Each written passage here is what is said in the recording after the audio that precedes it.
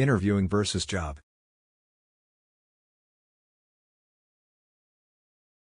You could argue that developer interviews aren't fit for purpose. I've met many excellent engineers that freeze during interviews but are perfectly able to communicate when relaxed. My struggle was with tech interviews that expect you to build and or fix a program looking any syntax up.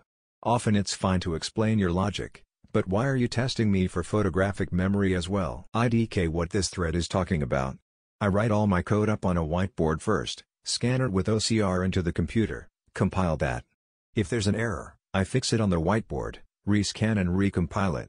That's how I wrote our company's entire linked list and string reversal enterprise e-commerce system, isn't that how everyone does it? This does drive me nuts, especially being asked to solve coding problems that require working from memory. Literally no one is doing that, unless they spend all of their time very specialized to a specific subdomain. My company does something that's quite a bit closer to reality. We provide a general problem, and then ask the candidate things like how would you go about approaching this problem? How might you break up the work into milestones and deliverables? What would be the primary components of your solution? It's more like the form that our typical design sessions take.